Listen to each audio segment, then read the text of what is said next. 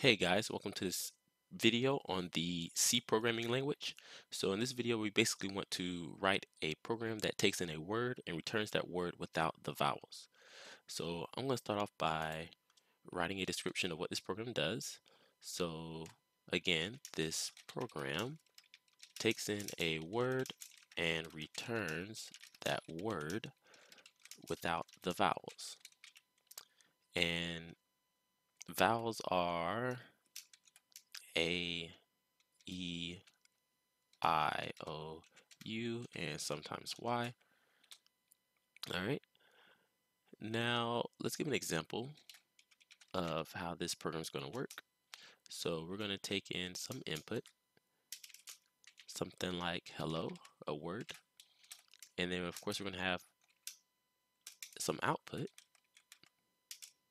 and the output is going to be that word but without the vowels, so without the E and the O, so H, L, L.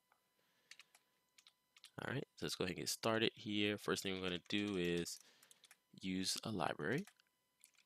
So we're going to include stdio.h, and I'm going to create my main function, and it's going to return 0.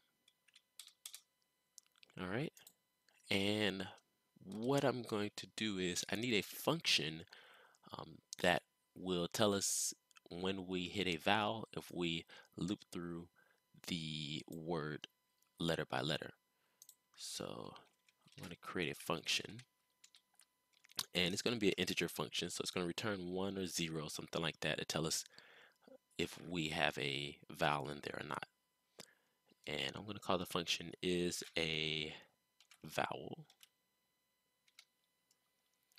Okay, and it's going to take in a character. We're going to give it with the variable C.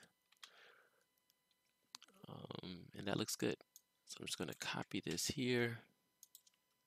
And let's actually start creating our function down below here. So because I made it an integer, it needs to return something. So it's going to return 0 for now.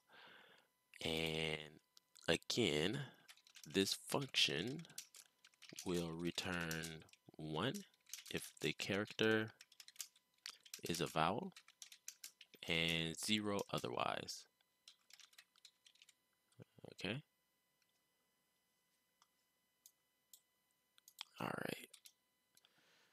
So let's go ahead and create our array of vowels. So it's going to be a character array. I'm going to call it R, A-R-R.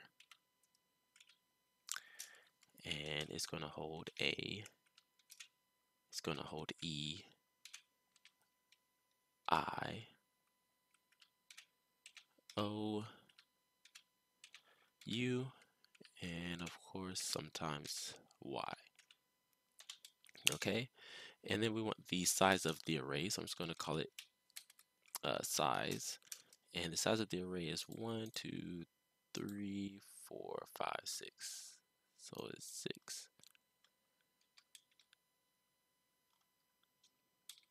All right. So now what we want to do is we want to loop through our array of vowels and see if that character that we take in as a parameter is any of those vowels. So I'm going to need a variable to help me loop through the for loop. Of course, we usually use I for index. And let's go ahead and write our for loop. So for I equals 0, I is going to be less than the size, and then we're going to increment I by 1 each time. Okay.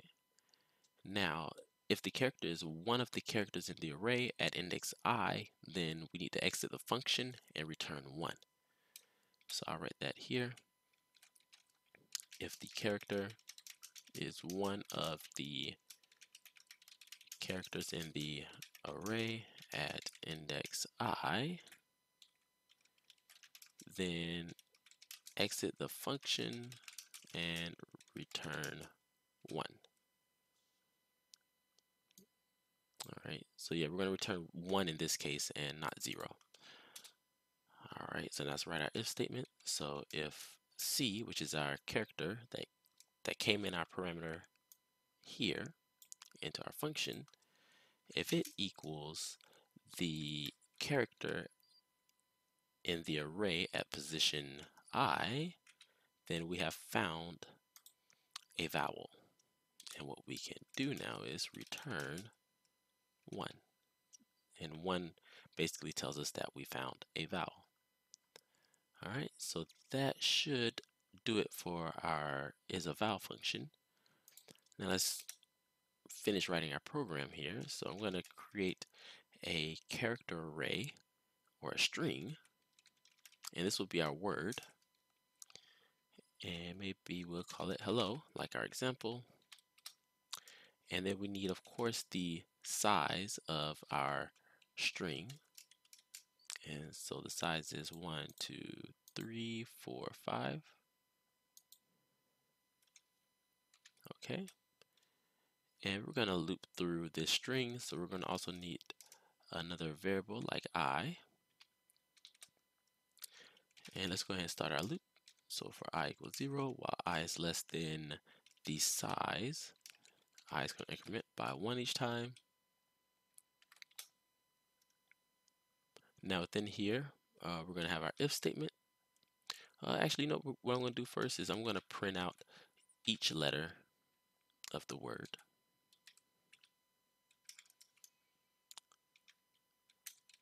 So this should print out each letter of the word.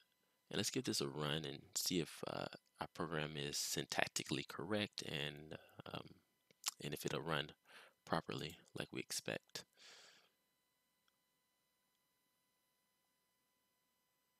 All right, so it should be starting up here. And all right, perfect. So we see that it prints hello. It might be hard for you guys to see here, but it's definitely there. Hello. All right, so we're going to exit that. Now, we don't want to print those vowels. So we're going to use this function here to make sure that we don't print those vowels. So if is a vowel at position I of word, if it equals 0, then we can go into our if statement and we can print that character. Now, of course, if it equals 1, then we know that it's a vowel because that's how our function works. So let's go ahead and run this. And perfect. We see that we get HLL. Let's try a different word. So let's try Bitcoin. Seems pretty popular right now. So Bitcoin has length of 7 because it has 7 characters. And we're expecting it to return BTC and then N. So let's run this and let's see if we get that. Oh, perfect. So we get BTC and N. All right, so that's basically it, guys. I hope you enjoyed this video. Please leave any questions you have, likes and comments. Don't forget to subscribe, and I'll be sure to have this code in the description below on my GitHub. It's going to be a link to my GitHub so you guys can download it yourself. And as always, guys, thanks for watching, and I'll see you all in the next video.